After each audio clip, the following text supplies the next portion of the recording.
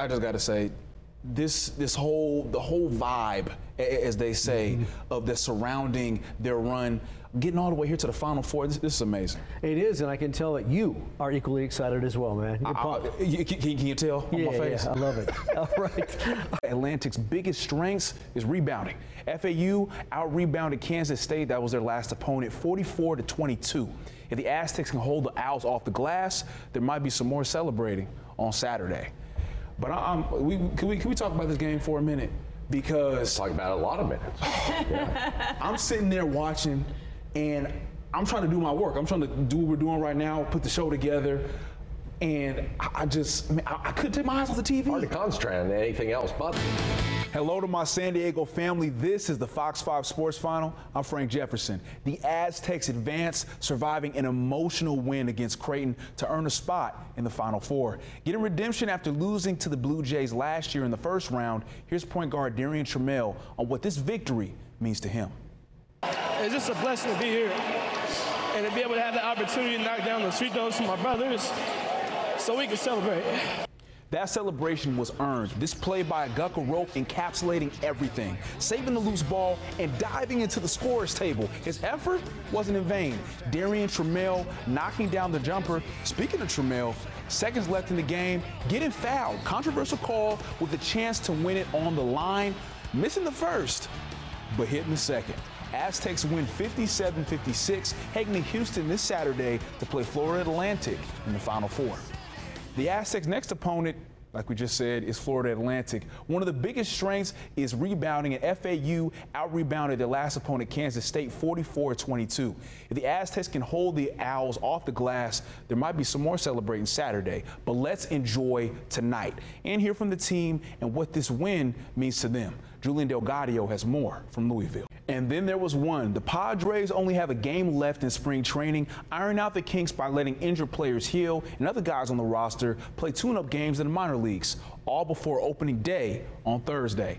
Padres taking on the Mariners, bottom of the third. Trent Grisham must have had Wheaties for breakfast, knocking this one over the wall. One of his 2 home runs on the day, tying the game up at 1. Bottom of the 6th, 2 on. Grish again, not a home run, but it gets the job done, bringing a runner home. Preston Tucker tries to do the same, but like the song says, another one bites the dust. Getting thrown out, game tied at 4. Mariners end up tying the game at 5 after this ball to left center, and it stayed that way. Padres tie the Mariners 5-5 and get a chance to get a win against them tomorrow at 11 a.m. It feels really good actually because I know I'm like up there with all the upperclassmen. Eileen Barclay's doing something at Steele Canyon High School that most upperclassmen can't do. Her spring double duty for the Cougars.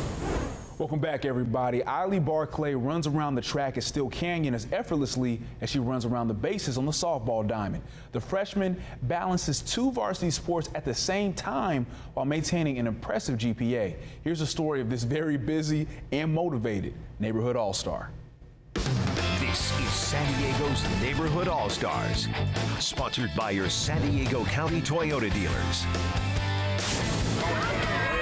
Ever since she was 3 years old, Eileen Barclay loved running, chasing after her older sisters, Jada and Kayla. It pushed me because I wanted to be better than them, but like being able to run against people that were better than me, it like prepared me for when I was running against like people my own age. She's had so much practice running, the 14-year-old now excels at 2 sports at Steele Canyon High School: varsity track and varsity softball. It feels really good actually because I know I'm like up there with all the upperclassmen and I'm just starting back after taking a couple years off. She's referring to an accident in 2021 where she collided head-on with a teammate in the outfield, damaging her liver and kidney, spending 3 days in the ICU. So I was like out for like 4 months. That's when I started my break from track. Now after 2 years of not running, she's lacing up her shoes again.